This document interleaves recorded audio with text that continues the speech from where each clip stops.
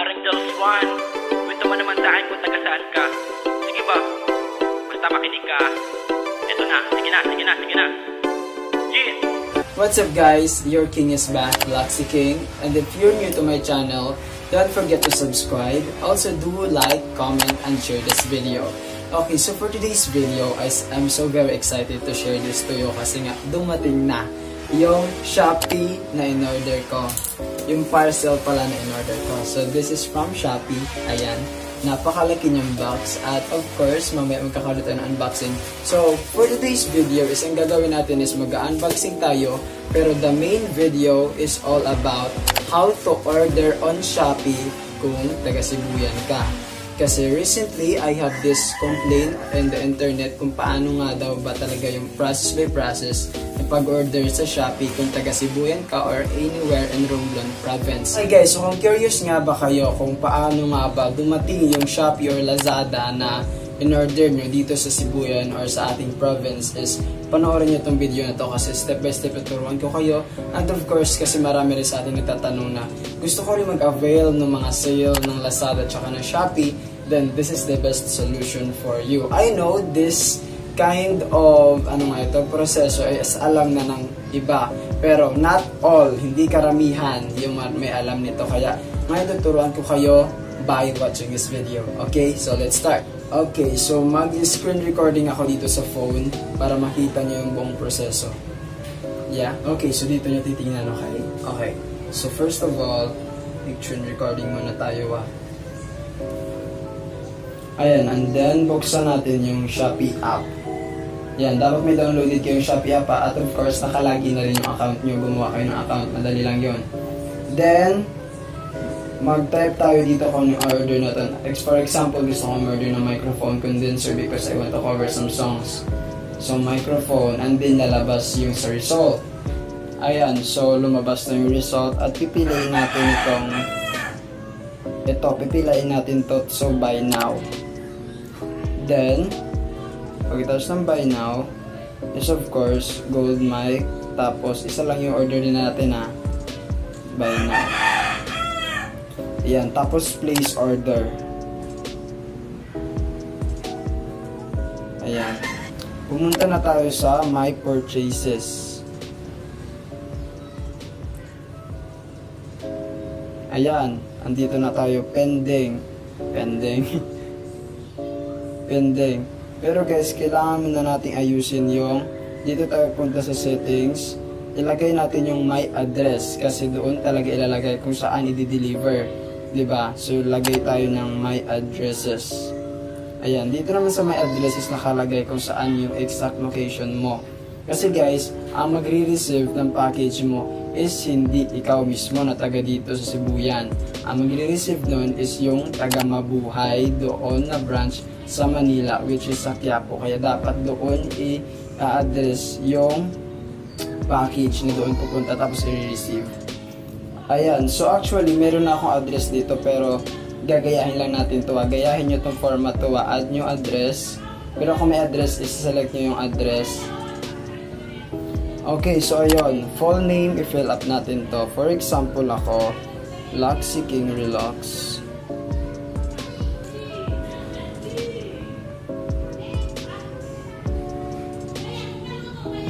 Tapos, Mabuhay Forwarder.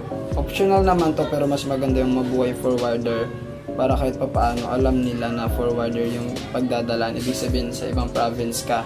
Then, phone number nyo, ilagay nyo din. Ayan, lagay natin yung phone number ko use.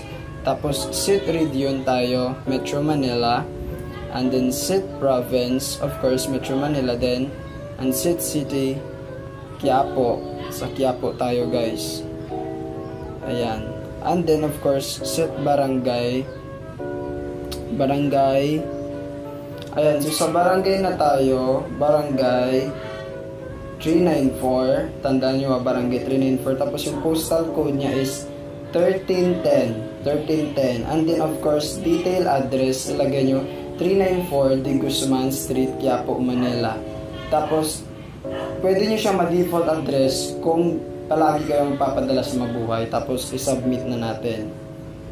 So dahil na-place nyo na yung order or yung address ng order natin, is punta naman tayo sa proseso kung paano nga ba yung pagbabayad. So sa pagbabayad naman guys, is i-select natin yung standard delivery, and then pipiliin natin yung J&T Express kasi as far as I know, okay naman yung delivery nila, so why not, diba?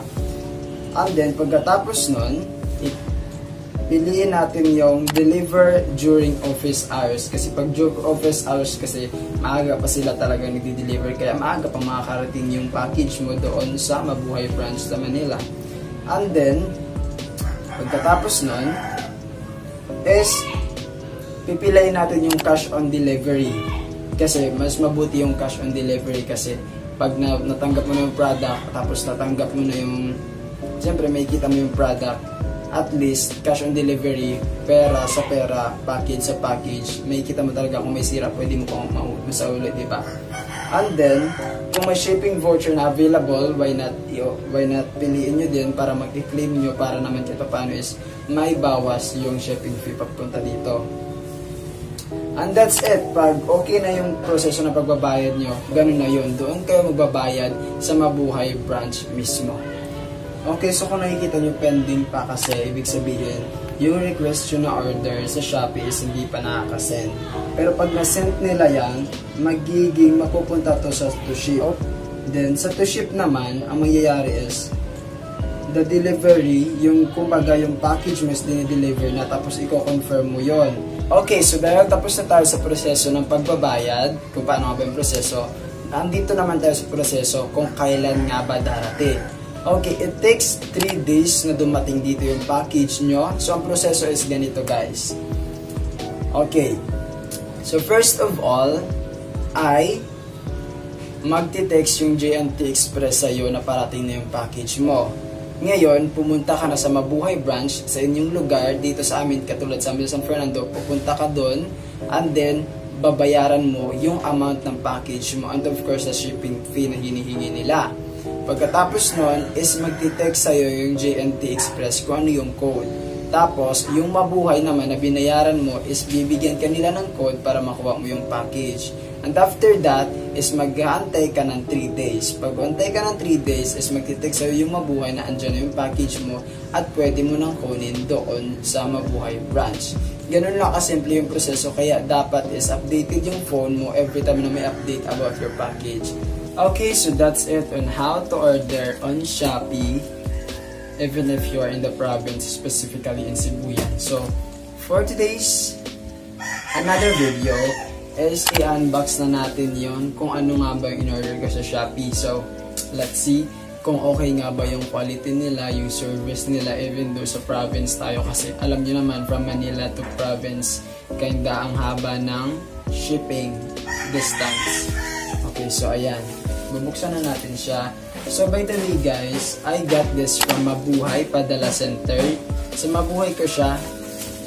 Yung account ko sa Shopee is nilink ko sa Mabuhay kasi as far as I know, sa Mabuhay is trusted ko naman siya kahit paano sa mga services like this, diba? So, i-open natin siya, unboxing nito. Ayan. So, Luxy King, blah blah blah blah blah blah blah blah. Kunin natin ito. Okay, sinera ko na. Okay, so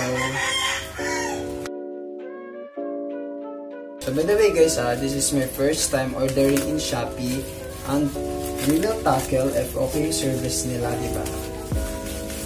From the province. So ayan, nabuksan ko na. And first in the box is we have here like, oh, it's a headphone from Sony. Legit nga ba nasa Sony to? Pero buksan lang natin, diba? You cannot judge the book by its cover. Oh, it's good. It's amazing. Let's judge or let's rate this. Pero titistingin natin siya mamaya kung okay nga ba yung quality niya, diba? So, let's keep here muna. Kasi meron pa talaga tayo ditong box talaga na malapat. Okay, so let's get it in the box. Okay, so this is a condenser microphone. Ayan. because you know guys, I'm fond of making song covers, so why not level up my singing career? So buksan natin to. Ayan, buksan natin. So here pala yung package. Okay, so how do you do this thing? Ayan. Ooh, this is a set. This is a microphone condenser set. Okay, nalaglag na yung, what do you call this? Foam ata. So ito siya. Ayan, so we have here of course the adapter. Ayan, meron tayo dito adapter and some wire para paraphernalia. I don't know, for connection ata siya para ma-connect lahat ng device na to. Tapos mayroon tayong mga extra white wire. I don't know how to set up this, pero mamaya manunod ako sa YouTube kung paano i-set up yung microphone condenser. And then we have here papers. Isa lang, paper lang pala. And of course, we have here the, what do you call this? The filter. The filter ata to eh, sabi nila basta. And then, another paper. Okay, we have here, what is this? I don't know what is this called. Parang, sound card. This is a sound card, guys. Ito yung mukha ng sound card. Ayan, this is a sound card. Then, meron tayo dito, what do you call this? I don't know, this thing. Mga, alam nyo na, mga tornilyo para i-connect lahat. And then, we have here, holder of mic. Yeah, holder to ng mic. And then also, we have the second to the last item of microphone condenser set. This is, what do you call this? Basta lalagyan din siya ng mic pero i-connect siya. Yung magsisilbing holder talaga. Kanina sa microphone holder ito, mag-hold talaga siya ng lahat ng set ng device. And of course, the last is the mic itself. It says that this is a BM800 mic. Ayan. Ito yung mga ginagamit ng mga local songers, local singers na nagko-cover ng song. So that's it for wala na atang laman.